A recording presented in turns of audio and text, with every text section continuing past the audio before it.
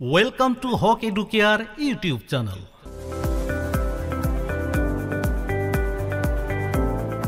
আজিৰ ভিডিঅ'ত সলভ কৰিম Mathematics Class 6 Lesson 11 Decimal Fractions অৰ্থাৎ দশমিক ভগ্নাংশৰ পেজ নাম্বাৰ 213 অৰ Question number 3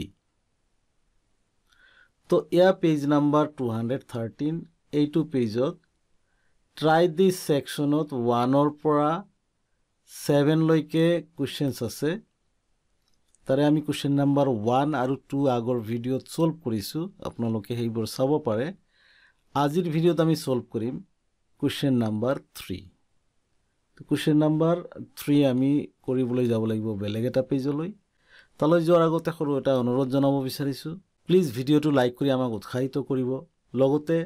পৰৱৰ্তী ভিডিঅ'সমূহ নিয়মীয়াকৈ পাবলৈ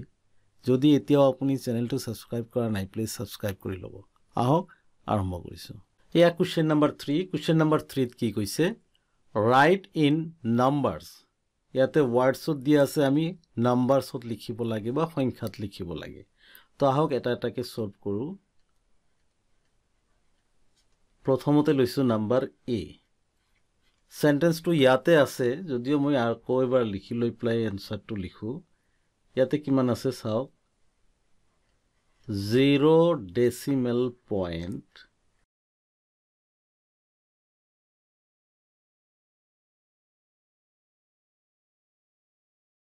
0 decimal point তাৰ পিছত কিমান আছে 1 2 5 1 2 5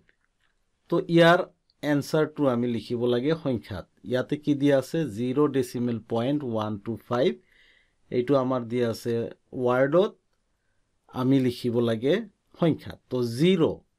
0 আমি লিখিম decimal point or অর্থ হল আমি যাক দশমিক বুলি কও বা পয়েন্ট বুলি কও ঠিক আছে অনলি পয়েন্ট বুলি কও একচুয়ালি ইয়াৰ নাম হৈছে সম্পূৰ্ণ নামটো হৈছে decimal point ঠিক আছে আমি অকল পয়েন্ট বুলি কও শর্টকাটত তো 0 decimal point 0.125 এ উত্তৰ এটা কথা আপোনালোকে মনত ৰাখিব বহু সময় দেখা যায় আমাৰ বহুতে এই সংখ্যাটো কওঁতে অলপ ভুলকৈ কয় ভুল হল কেনেকুৱা 0.125 কয় এই টাৰ্মটো একেবাৰে ভুল কাৰণ পয়েন্টৰ পিছত আমাৰ সংখ্যাৰ সম্পূৰ্ণ সংখ্যাটোৰ আমি ক'ব নালাগে ডিজিটবোৰ এটা এটাকে ক'ব লাগে হেইটো হে কাৰেক্ট ঠিক আছে যি কোনো ধৰি লোৱা হৈছে 0.576 আছে তো ইয়াক কওঁতে কি ক'ব লাগিব 0 decimal point যদি সম্পূৰ্ণ নাম কয় 0 decimal point আৰু যদি শৰ্টত কয় 0.576 কেতিয়াও নকব সম্পূৰ্ণ ৰূপে ভুল পয়েন্টৰ পিছত সিঙ্গল ডেসিমেলৰ নাম ক'ব লাগে সিঙ্গল ডিজিটছৰ নাম ক'ব লাগে 576 এইখিনি আসল বাকিখিনি নিশ্চয় পাৰিব এতিয়া বি নাম্বাৰটো কিমান আছে 5 decimal point 4 5 F I V E 5 decimal point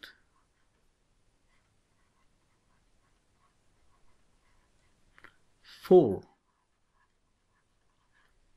এইখিনি আমি লিখিলো 5 decimal point 4 তো আমি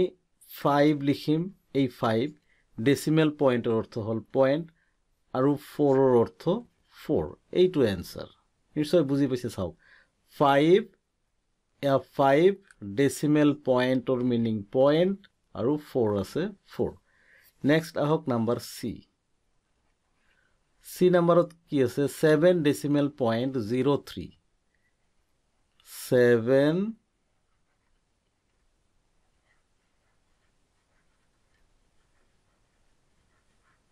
decimal point 03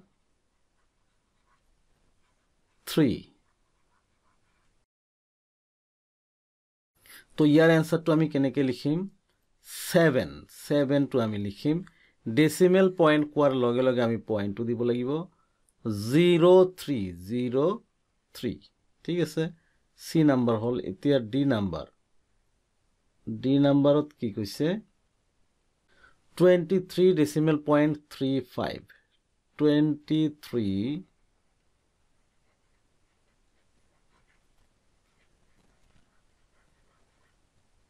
decimal point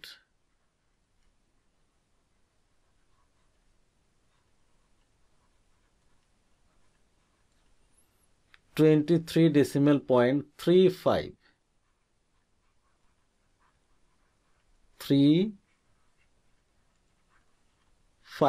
equal লিখি প্লাই আমি ইয়াৰ সংখ্যাটো লিখিম 23 এই 23 আগত কৈছে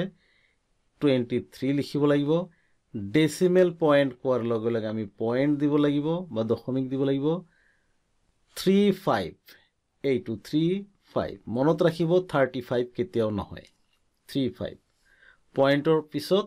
ডিজিটছৰ নম্বৰ সিঙ্গেল ক'ব লাগে নেক্সট ডি নাম্বার হল ই নাম্বার তো অলপ কি কৈছে দীঘলীয়া কোশ্চেন দেখা যায় আমি সেন্টেন্সটো দীঘলীয়া নহয় জানো E number 3469 decimal point 08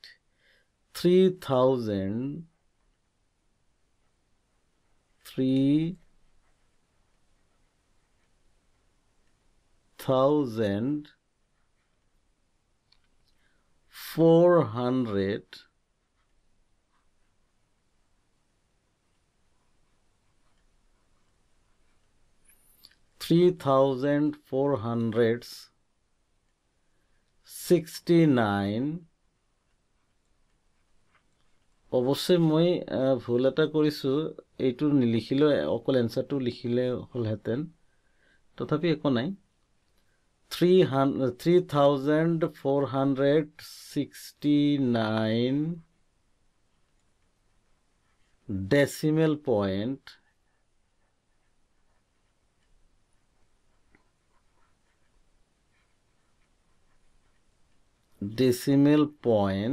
08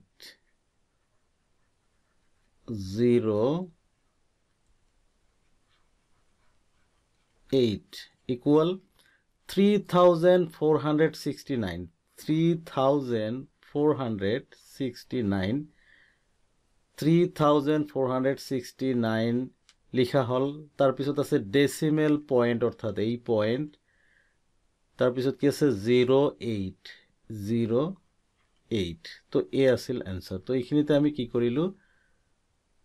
question number 3 যেকেটা প্ৰবলেমস আছিল বা সেন্টেন্স আছিল ওয়াৰ্ডত আমি সংখ্যাত লিখিলো আজিৰ ভিডিওত ইমান নাই আকৌ লগ পাম নেক্সট ভিডিওত